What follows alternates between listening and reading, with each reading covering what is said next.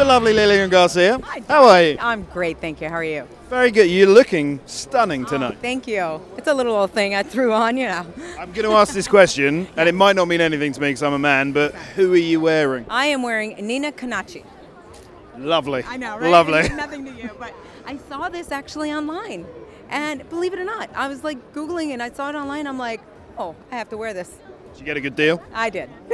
How does something like that get delivered? Like in a box, or does someone... Yes, it actually does. And so I just want to tell people, you don't actually have to be connected to someone else. You could actually online. There's so many things online. It's amazing. That is awesome. That is awesome. There's a tip for the women. Right there you go. Yes. And what about the men? What do the men do? I think there's things online a lot for the men. Maybe. I'm sure everything's online these days. Yeah. So let's talk about the Hall of Fame, Yeah. Class 2016. Who are you most looking forward to seeing inducted tonight?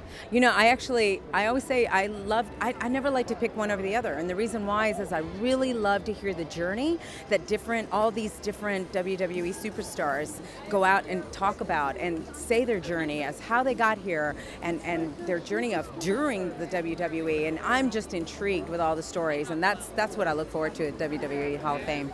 And WrestleMania, obviously, tomorrow night. Are you looking forward to the show? Silly question, really. Oh, you know, if I have to be there. Of course I am. I mean, it's just an honor to actually be announcing again at WrestleMania. Every year that I get here is tremendous. And it's special for me because I was the first female and the first Latina to ever announce at WrestleMania.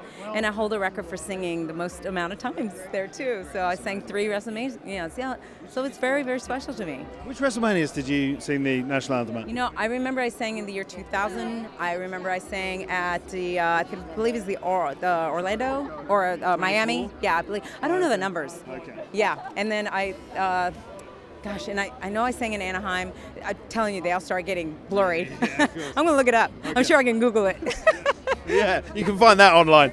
People will definitely put that up. Don't know more than what I know myself. Of course, isn't it of great? course. Now, I need to always talk to you about announcing fluff-ups, any mistakes. Oh, yeah. So, any recent ones? Because you've told me some brilliant stories about when you've got things wrong. Oh, it's funny.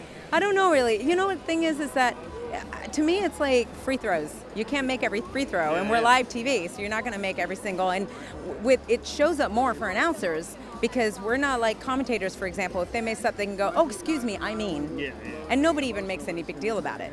But we can't do that. You know, we go up there and we're like, we say it, it's done. You know, but I just go out and try to do my best, and just know it's live TV and things happen. Keep moving. Well, you are the best. Oh, thank you. And are you coming over to the for the UK tour in a couple of weeks? I am. Yes, I'm going to do the first half of. So we're going to start in Italy, then we're going to go to Amsterdam, and then we'll go to the UK, and I'll finish it off in London. It's not a bad life, is it? Not a bad life. Lilian, lovely to see you. Thank you. Thanks so You much. too. Take care. Bye.